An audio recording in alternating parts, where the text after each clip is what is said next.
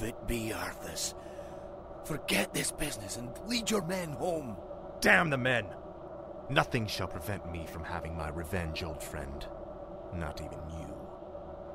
Now, I call out to the spirits of this place. I will give anything or pay any price, if only you will help me save my people.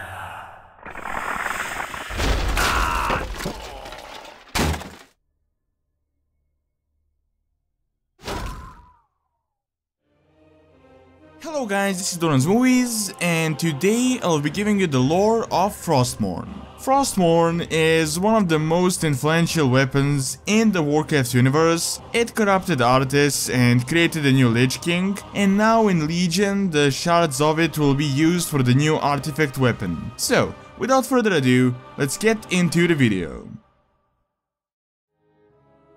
Sometime after the Second War, Ner'zhul attempted to open portals from Draenor so that the Horde can find fresh worlds to conquer.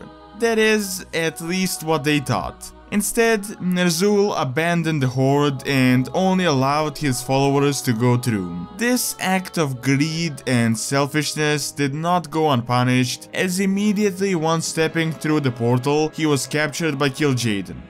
Displeased with the orcs failing to serve the Legion, Ner'zhul was torn apart. However, his spirit was kept alive so that it can serve Kil'jaeden once again. Ner'zhul was used in the new plot of invading Azeroth and had the task of preparing the world for the Legion. He was bound to the Helm of Domination and trapped inside the Frozen Throne, and thus the Lich King was born. This is also the time when Frostmourne was created by the Net regime for the purpose of controlling and restraining the Lich King.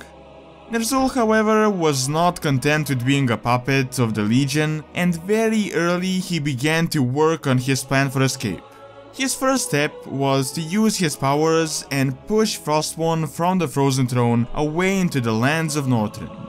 This way, the one who finds it and claims it becomes his servant. However, Ner'zhul was not stupid and he wasn't going to have some footman claim it, but instead he orchestrated this entire plan in order to attract the Prince of Lordaeron, Arthas, to the sword. Arthas, completely blind to the grand scheme, followed Mal'Ganis to Northrend, who he thought was the source of the plague. There he met the dwarf Muradin, who told him all about this great artifact Frostmourne.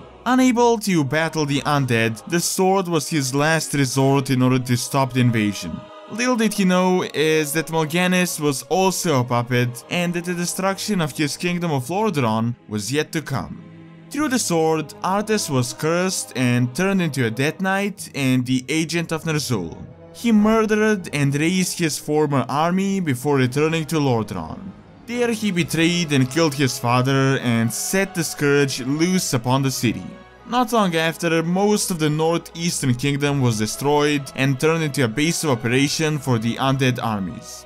At this point, Kil'jaeden realized that the Lich King had betrayed him and he had sent Illidan to destroy the Frozen Throne. Arthas was quickly summoned to defend Ner'zhul and take his place. Illidan's armies were defeated and Arthas, wielding Frostmourne, managed to beat Illidan in a duel. Now, again with the use of Frostmourne, he climbed all the way to the Frozen Throne, shattered the ice and became the new Lich King. Ever since then, Frostmourne became known as his signature weapon. However, it wasn't no ordinary sword.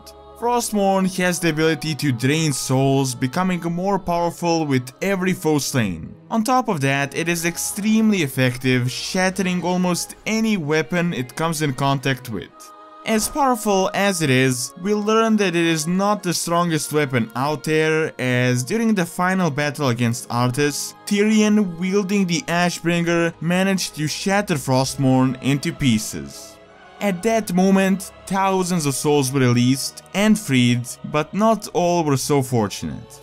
In World of Warcraft Legion, Death Knights will have a questline to subdue the remaining spirits and recover the shards of the legendary Frostmourne. With the remnants of the blade, two new swords will be created, the Icebringer and the Frostreaper, making Frostmourne alive once again.